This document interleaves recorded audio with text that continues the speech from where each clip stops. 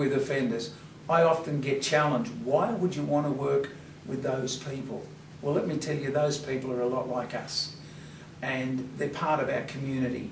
And if we can offer assistance, there are not many people that will spend the rest of their life in prison. They're going to come back out of prison into society. And what we need to do is give them tools that will enable them to fit back into society and lead a normal life, not reoffending.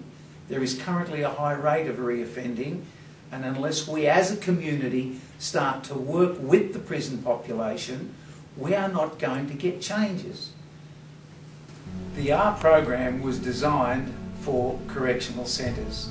The idea being that the 3 R's that we understand, reading, writing and arithmetic, we apply them in a different way.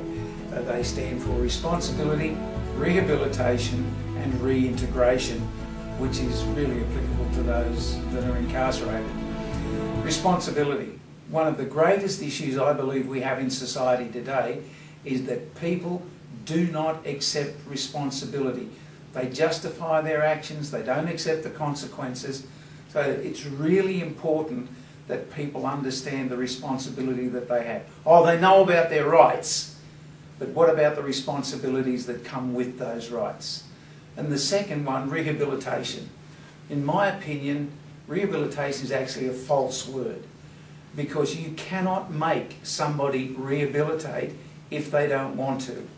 People need to be motivated to understand there are benefits in reassessing their lives. So rather than say rehabilitation, perhaps if we use the statement, if you continue to do what you've always done, you'll continue to get what you've always got. If you don't like what you've got now, what are you going to do differently in your life that's going to give you a different outcome?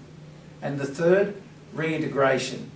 It's about fitting back into society, looking at issues of shame, guilt, forgiveness, letting go of some of the past mistakes and look at some of the positives that can be learnt from those mistakes and apply them in real life situations, building positive relationships.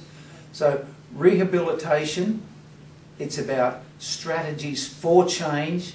Reintegration is about applying those strategies in a way that we don't normally do. I think we forget that people that have had a troubled past do have emotional issues that really need to be dealt with to produce positive outcomes. That really is the framework around the R program. The main message of the R program. There are actually 2 main messages of the R program. And the first one is, it's not what happens to you in life that matters. It's what you do when it happens that really matters. And you have a choice whether you do something good or something bad. And the other really strong message is, this is your life, it's your responsibility.